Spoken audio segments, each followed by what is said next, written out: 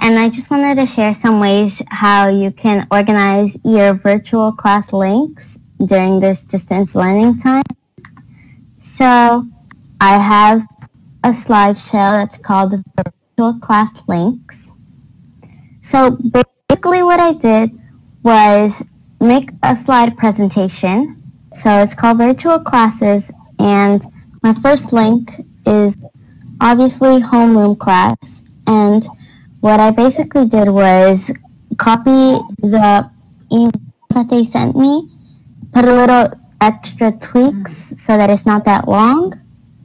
And so once you press the join the Blackboard Collaborate session, it'll pop up the link and you just press that.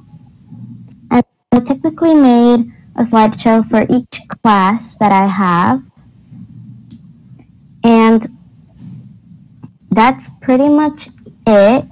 This is how I organize my class links so that I don't have to go rummaging around with all these different links and looking through all my different emails through my inbox and searching for the right email.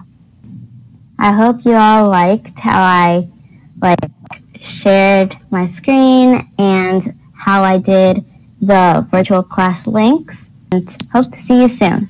Bye!